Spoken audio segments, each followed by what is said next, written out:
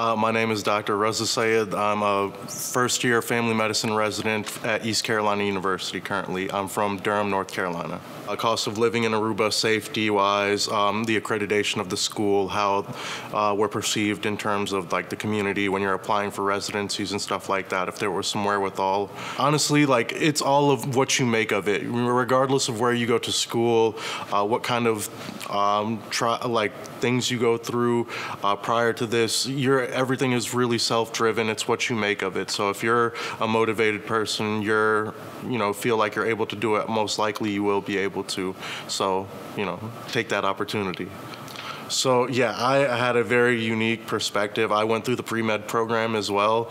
It did prepare me pretty well in terms of rolling over into the first semester of MD. Like MD1, it was very helpful in terms of preparation.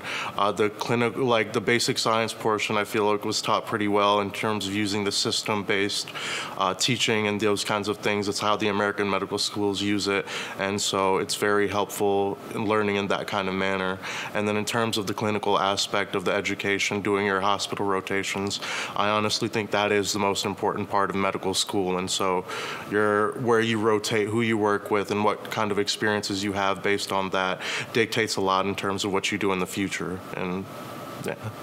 So I chose family medicine, actually. The opportunity to be able to do a lot of different procedures, never get bored in terms of what I'm seeing on a daily basis of my patient load, what kind of cases and things I see. I don't really get bored in terms of that. And then there's a lot of opportunities after the fact. Once you complete your residency in terms of fellowship applications, I have a lot of various interests. I'm interested in media health and in sports medicine as well. So those opportunities drew me towards family medicine, definitely not being bored. I'm currently a first-year resident at East Carolina University Vidant Medical Center. It's located in Greenville, North Carolina. So the process of applying to residency was very nerve-wracking, putting yourself out there. That's like the one time you're taught like in life, like, oh, you don't want to like over brag or, boast about yourself. You want to be a humble person. But this is like the one time in your life that you're told to, try to sell yourself, make yourself as appealing as possible to your programs that you're applying to. And then you learn a lot about yourself as well. So, it's a very good self-reflective process that you gain a lot of experience from. And I had a great experience with it. It's at East Carolina University Vidant Medical Center. It's a level 1 trauma center located in Greenville, North Carolina. It's like one of the top 20 biggest hospitals in the country. So I'll tell you, like I haven't had too much experience yet because I'm just starting out.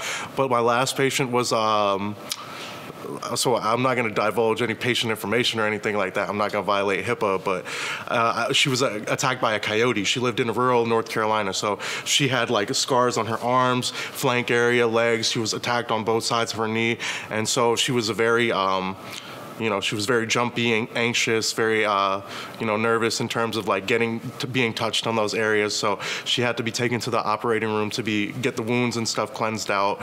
But before she did that, I had to actually go in and stick a needle into each one of her wounds and put in because it was a coyote attack, I had to put the rabies, immunoglobulin, and vaccine into all her wounds.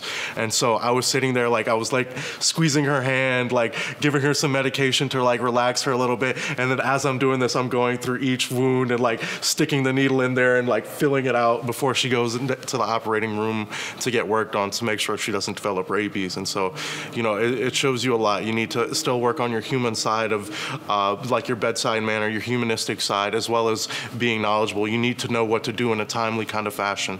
So balancing all those responsibilities is what goes into being a physician. And I think it's a wonderful experience and wonderful job.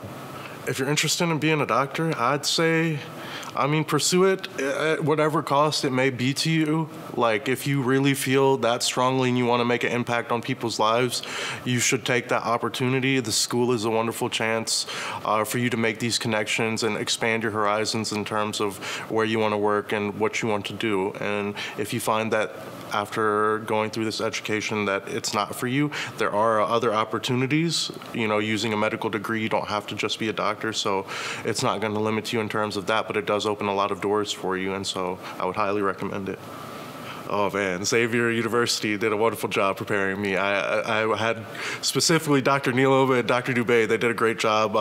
Dr. Neelam actually teaches you everything you need to know about being a doctor in terms of examining the patient, what the examination finding means. That one class really, if you get a good understanding of it, it makes a huge difference and it really prepares you well. So kudos to her.